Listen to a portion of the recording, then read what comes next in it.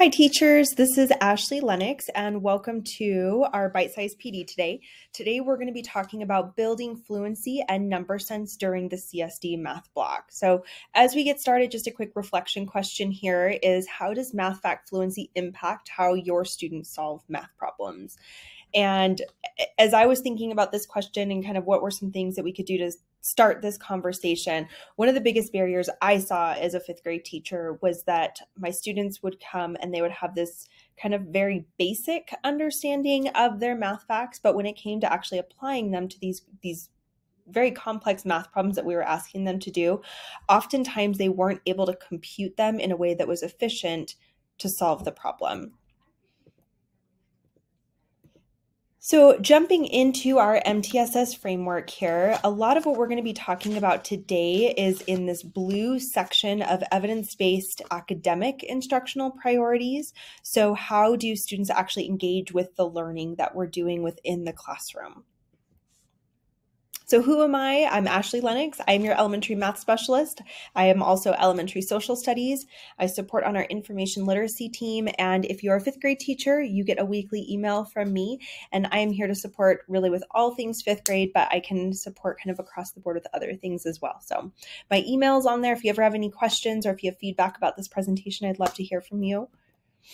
So our learning intentions today is that really what we want to do is we want to walk away with an understanding of what math fluency is, how some of the tools that we have in Canyons can support you in an effort to increase the number sense that our students are coming into our classrooms with as well as leaving our classrooms with.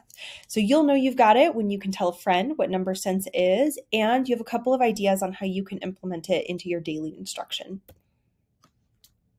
So one thing I want to bring it back to, this is something that hopefully you learned about at District Day. This is our early learning growth goal in mathematics. So by the end of this school year, what we are held accountable to from the state is that we are going to increase the percentage of our first grade students who are scoring at or above benchmark on the early math skill of advanced quantity discrimination, or AQD, on the Acadians math by 4% from beginning of year to end of year. So if you're not a first grade teacher, you're probably wondering, so what, or how does this apply to me?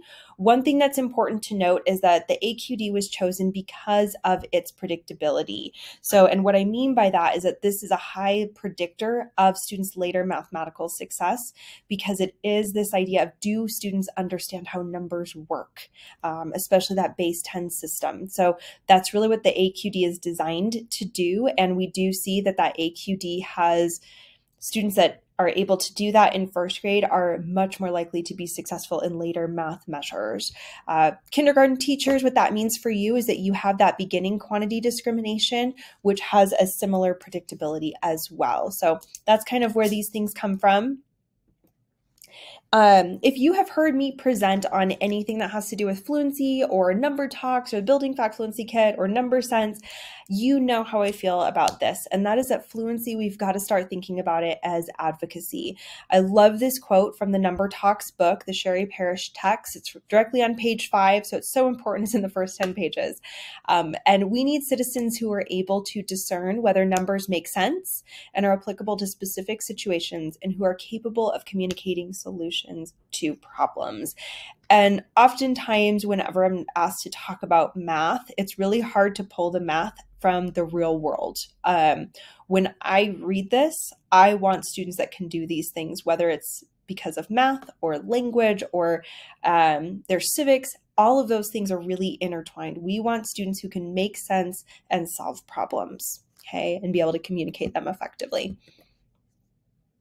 So the next thing that I wanted to make very clear is that when we talk about math fact fluency is not solving equations quickly. It's not being fast. And this idea is that fluency is the byproduct of flexibility. So this quote from Susan Jo Russell, and this is taking it way back to 2000, is that focusing on fast does not make kids flexible, but focusing on building flexibility does make them fast.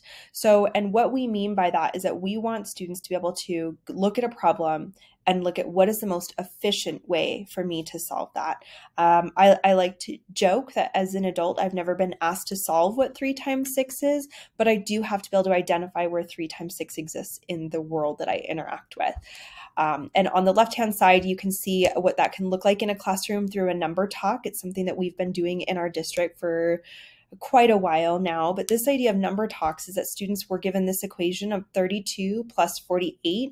This is a pretty complex problem for our younger students to accomplish mentally, because we do have some regrouping, we have that 2-digit piece. So what you can see here is that students have a series of strategies that they can now pull to solve from. This is not as simple as just giving them the algorithm and moving on. And when I look at each one of these examples, I can think of a context where one version is more efficient than another. So for example, what Connor did was he did that super simple math fact of 8 plus 32, knowing that that's 40. Now he has that really easy fact, so he compensated. So now he has 40 plus 40 equals 80. There's a time where students are going to do that. And one of my favorite examples of this that I like to show is that when students are given an equation like this, and I know it's going to be backwards, but 13 minus 9. When students know the equation, what they're going to do is or the algorithm, pardon me, is they are going to regroup, right? So they're going to regroup from that tens place, make that a 0, and the 3, wait a minute, is still 13. So if we just focus on teaching the algorithm, that's the type of mathematician that we're going to get from our classroom, and that's not a mathematician that can solve complex problems. Next, I just wanted to touch on this brain imaging as well. This is a study from 2012, and researchers discovered that students who felt panicky during math had increased activity in the brain regions associated with fear and decreased activity in the regions associated with problem solving. And when I think of what I want a math classroom to look like for my own child or for all of our students with the Canyon School District, or where I felt the most successful, this idea that they aren't able to problem solve or they're afraid is kind of the opposite of what we want. And I think I would be remiss if we didn't discuss kind of what we're seeing right now. And a lot of the feedback that I get from teachers is that they feel like there are still so many extreme behaviors that are occurring within the classroom that if we can't support students in that math instruction, we are going to continue to see that explosive behavior. So we've got to find some ways to support students throughout their learning in order to kind of pull back from some of these things that we're seeing. Okay, so what is number sense? This is kind of the $1 million question, right? So I love kind of how this is broken down. So good number sense is the whole purpose is to help children manipulate numbers. It helps them to make those calculations easier, and it gives them the confidence to be flexible in their approach to problem solving. So that's kind of the opposite of what we saw in some of those previous slides. Students who develop that number sense can assess how reasonable an answer is, and they routinely estimate answers before calculating. Oftentimes when I go into classrooms, students will come up with kind of these bonkers answers to these math equations. And it's difficult as a teacher to kind of identify where students went wrong because they don't have that ability to see if their answer is reasonable. They look for connections. They readily spot patterns in numbers, which can help them predict future outcomes. They have several approaches to calculating and problem solving, and they use and adapt these for new situations. So when we think about what math looks like when students get to some of those summative assessments and really just math in the real world, we have to be able to go at things from different situations. There's not one way to do these things that students are asked to do when they apply math. Okay. Children with good number sense, they enjoy playing with and exploring numbers and number relationships. So, and as a result of these strategies, they can often find the most efficient solution to the problem. So that example of 13 minus 9, where the students are regrouping instead of just counting up, for example, that's where we can see how that number sense, we want to develop that within our students, because that's a much more efficient way of getting to our answer. So what does it look like when a student doesn't have it? And this is probably going to describe some of the students in your classroom that may present even as good mathematicians. So children with poor number sense tend to focus on procedure, right? They have that rote procedure memorized, and they will rely on the methods that they feel secure with. They can't think, they don't have the skills yet, I should say it that way, to think outside of that algorithmic piece. They have the one way that they do things. They will apply inefficient and immature strategies to calculations and fail to spot links and connections that could get them to the answer more quickly. So one example that I can think of is I had a student who was actually a fairly confident mathematician. And again, this was 5th grade. And when he would divide, he always drew a picture of it and then would circle those groups. He didn't have the skills to think outside of the picture. So again, he presented as a good mathematician. His comp and his CAP scores were relatively high. He did well on those Envision topic assessments, but at the end of the day, he wasn't able to see where those connections were and look at a more efficient way. He learned one way and that was it. And it was really difficult to change that. They can quickly become frustrated with math concepts and they struggle to estimate effectively. So this is adapted from the work of Judy Hornigold, and she has some really great works out there that teachers can use. And she also has some really wonderful resources as well. So how do we build number sense? So we know what it looks like. We know what it doesn't look like. What can we do in our classrooms? So number sense develops over time, and it does so through these opportunities to explore and really to play with numbers. So visualizing numbers in different contexts, spotting relationships between numbers, and predicting the patterns are all ways that we can support students in building that number sense. So on the right-hand side, these are some examples of what number sense can look like in terms of like an SBI, or I'm sorry, like a center group or a center station that students can go to. It's not something, these ones over here, that I would recommend having a lot of teacher direction with outside of when you're introducing the concept. But for example, that first picture is students are quite simply looking at the number that's on the playing card. Those look like probably some leftover ones from maybe like a DI or Savers run, and then attaching that number of clothespins to it. The one in the right-hand side is students are given a piece of paper with just dots on it, and they're asked to do the numbers 1 to 12 or 1 to 15, and they have to visualize how they can find those groups in an efficient manner. On the bottom left, that's an example of students subitizing, where they have their dot cards and then they have to identify the digit that represents the dot card. This is super helpful for students that are trying to build their skills on the beginning quantity discrimination.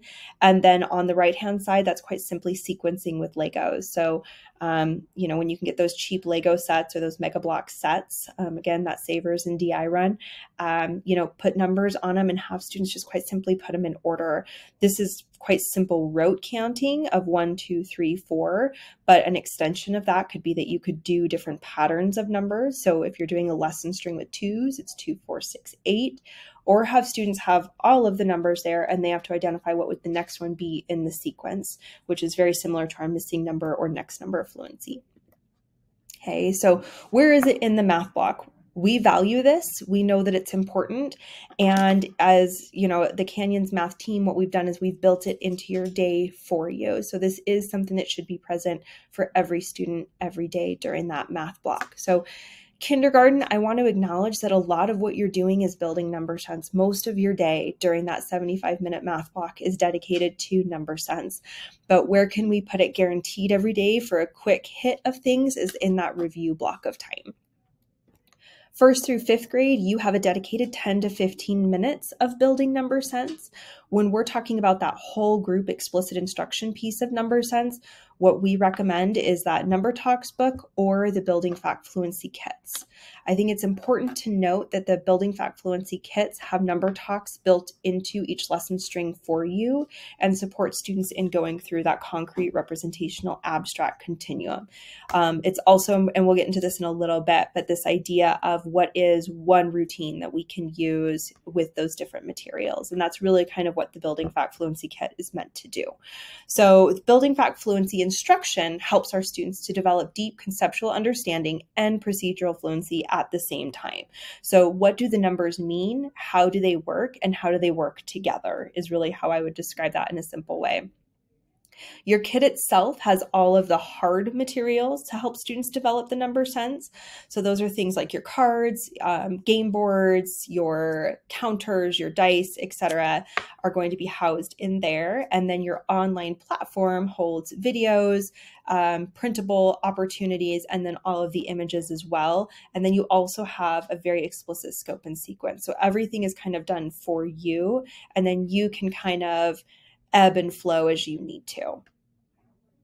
So here's what that looks like. So on the left-hand side over here, we have that addition and subtraction, what that looks like. On the right-hand side, multiplication and division. What's important that I want you to kind of walk away knowing is that once you get your kit, most of your materials are going to be found online. And that's really where you're going to be doing a lot of your living outside of the manipulatives for students.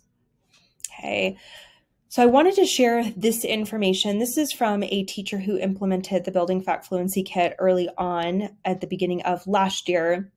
And this is what her growth looks like over time. So I think right off the bat, we can see how effective her math instruction truly was. And Building Fact Fluency Kits were one component of good instruction. Whenever I share data, I think it's really important that we look at not just the percents, but our end size, because those end size are humans. Those are the kiddos in our classroom that are depending on us to support them in getting to that next step. And when I look at this teacher's beginning of the year data on the math composite or the math computation, really all of them, but those two specifically, her end size of meaning 7 students that were below benchmark. 7 students is a big small group, right? That's not really a small group anymore. So what we want to do is we want to make sure that we're putting in those supports right away to support students, because realistically intervening with that high number of students every day is a heavy lift for our teachers to do. So when I talked to this teacher about what she felt like this data could be attributed to, some of the things that she said were that the Building Fact Fluency Kit, I feel like it's only 10 minutes a day. She felt like it changed the way that she was talking about numbers, as well as how her students were talking about numbers and thinking about numbers. She also felt like it gave her math block a better flow of how things could look. So it wasn't as, in her words, kind of clunky going through. So kind of gave the students some movement already built in. So that's one data point. I think that there's a lot to be said for all of the data that we have in Canyon School District. So looking at that holistic view. The next one is her pathways of progress. And quite simply, were students growing? Were the students that came in at or above benchmark growing in that trajectory as well? And the answer was a resounding yes. So every single student in her classroom was on pathway 3, 4, or 5. So every single student was meeting that state goal, with a large majority of them being in that pathway 5, which I thought was pretty impressive.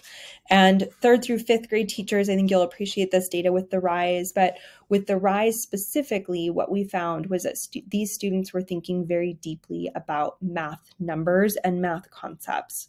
So 92% of her 4th grade students were on benchmark for RISE, with 50% of them at that level 4. No students were at that level 1, and 2 students were at a level 2. So 2 students left unable to meet those benchmarks. Some of the questions that have come up when I've shown teachers this data are, did she have any students with IEPs or any type of special populations? And the answer is yes. So this 10 minutes a day really kind of helped shape the way that students were thinking about numbers and building that number sense. So a lesson string is a cluster of related activities, tasks, and games for each context. So over the course of a lesson string, students are able to discuss vibrant images using mathematical language as they mathematize, it's my new favorite word, real world situations. So what you can see here is what that lesson string can potentially look like and how it can be shown to students. So in this example, we start with that 5 plus 5, so our doubles. We move on to a 5 plus 7. And then by the end, you can see that we're actually switching it. So we're not doing 5 plus anymore. Now it's 8 plus 5 instead of 5 plus 8. So within the Building Fact Fluency kits, the components of each lesson string are listed here. One thing I wanted to point out to you is that these first 3, the image talk, tool talk, and number talk, those are all the same routine using different materials or different realia, if you will. And then from there, you can see that there's a number of things that teachers can use within their instruction. Again, 10 minutes a day. I would encourage you that as you get used to the flow of these lessons, and whether you're doing a number talk or building fact fluency or something different, as you're building that number sense into your classroom, set that 10-minute timer, because after 10 minutes, you will start to see the kiddos drift. So this is what it looks like. If you've been in Canyons for a while, you've probably heard us talk about the CRA framework, or the concrete representational abstract. So we start with an image talk, which is very concrete for students. It's two bikes, right? It's right there. We're not trying to figure out what two means. It's very concrete and kind of that built-in manipulative piece, right? And as students go through the images, they're asked to anticipate what's coming next. They're asked to kind of look at how can we turn this into a math equation. So there's lots of opportunities here for students to really think through what those two bikes, or now four bikes, means. Now, when you first do this, you are going to get answers like the next bikes are going to be green. That's okay, right? We're going to validate all of the answers that are given, and then we just ask them to bring it back. Okay, you're right. We might have different color bikes next time. Can we turn that into a math equation? Okay, so we can see what that looks like, and then we move. So that's day one, right? Our first day is just going to be that image talk. So that's 10 minutes. Lots of turn and talks, lots of time for the students to talk things out. The other thing that's nice about this is that during that 10-minute block of time as the teacher, you're really only leading for about 1 minute out of the 10. A lot of this is student talk. Then we move on to the tool talk piece. And this is where we're moving into that representational aspect of math instruction. And we're using tools, manipulatives that you probably have in your classroom through images, right? So the images are provided for you. What I love about this one, and just using this one as an example, is that students can see that the product of 2 times 3 and 3 times 2 is the same, but that 2 times 3 means something than 3 times 2. So right here, we have 2 dice with 3 dots on them each. There's 6 dots total. Over here, we have 3 dice with 2 dots on them. That also has 6 dots total, but this means different things, right? So that's that number sense piece kind of in action. And we can see the same thing here with that 4 and 2 and 2 and 4. So that's our next day. Our third day of instruction goes into the number talks, which is that very abstract, call them naked numbers, right? Students don't know what 2 times 1 means until we give them that context, like with that first lesson string with the bikes, right? That first image that we saw was 2 times 1. So what we're doing is we're now connecting those equations to something for students. And again, that's how we build that number sense. Last thing I wanted to talk about was the games. Students absolutely love these games. It's a pretty quick explanation of how to play the games, and then they're able to do them on their own. And each game kind of emerges with different lesson strings. I even just saw a teacher or 2 teachers, because they're on a team, during the parent-teacher conferences. They had these games out in the hallway for parents or families to use with their student while they were waiting for their turn. So they were sitting out there, and the note just said, hey, while you're waiting for us to finish up with the previous conference time, feel free to play a game with your student. They know the rules. They can explain it to you. And it was really fun to watch the families engaging in that math together. So if this is something that you're interested in, we do have the Canvas course, and the way that it's set up is that for each element, you're going to read about it a little bit. You're going to watch a little of it in action with the writers or the authors of the Building Fact Fluency Kit, and then you're going to try it with your students. Once you've tried it for a couple of times, you can record your lesson, or you can invite me out, and then you just kind of get that as a competency checked off is the easiest way to think about that. And then you just write a quick reflection. One thing that we learned is that it's helpful to not record on your first time trying this with students, because there's a lot of pieces that you're trying to kind of keep straight, and that's just one less thing that you need to worry about. So wait until you have the fluency with the routine, and then once you have that, then I'd love to come out, and I like to bring treats. So how do you access it? So this is a link that your coach does have access to. We also have the self-enroll link that's housed on the Canvas course. You just sign up, and from there you can earn up to $165 in various stipends, and then you can also earn a USB credit. I wanted to talk very specifically at the end here to my first grade teachers in particular about the AQD, knowing that that's our state goal. A couple of ways that you can build number sense and supports the AQD within your classroom in terms of a whole group idea is you have your 120s chart, have that at the front of your room. At the beginning of each day, pick two numbers. It doesn't matter which two you choose, circle them and discuss the relationship between them. Have students do those turn and talk. So knowing that 65 is down here and 25 is up here, how do I know which one's greater than or less than, right? And looking at things like those tens and ones and those various ways that students can compare numbers. Another one is if you attended last week's bite-sized PD with Coach Mare and I, we taught you how to play this or that with two numbers. So what that looks like is you're going to put two numbers on a slide deck like this one, and you have two movements. So if you think this number is greater, you can do the hand jive. If you think that number is greater, you can do your cool thumbs. I don't know, whatever groovy dance moves you want to teach your kiddos. This is helpful. I'm going to say with all numbers, so K5, I can find a place for this, but first grade, I know that AQD is something that many of you are focusing on.